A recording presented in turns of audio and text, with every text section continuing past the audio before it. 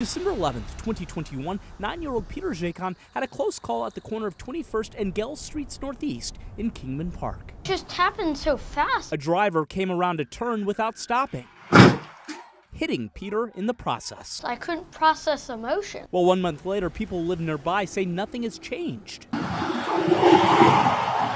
Nick Mayorak's home camera captured at least 12 cars blowing through stop signs at the intersection in less than 5 hours Monday. We spotted several in person, too.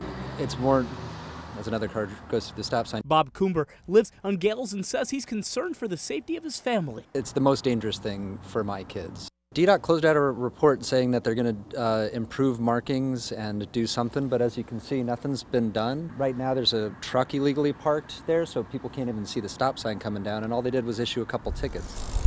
Coomber wants speed bumps, a raised crosswalk, substantive change, something more than just this sign. Well, Monday night, DDOT told us it has several work orders for when temperatures are sustained above 50 degrees. They'll install hatch pavement markings, flexible delineator posts, and some new signs. As for Coomber, he kept his request simple. DDOT's got to act. And we should note representatives from DDOT did come out here shortly after that 9-year-old Peter Jacon was hit. However, that was a pre-planned meeting.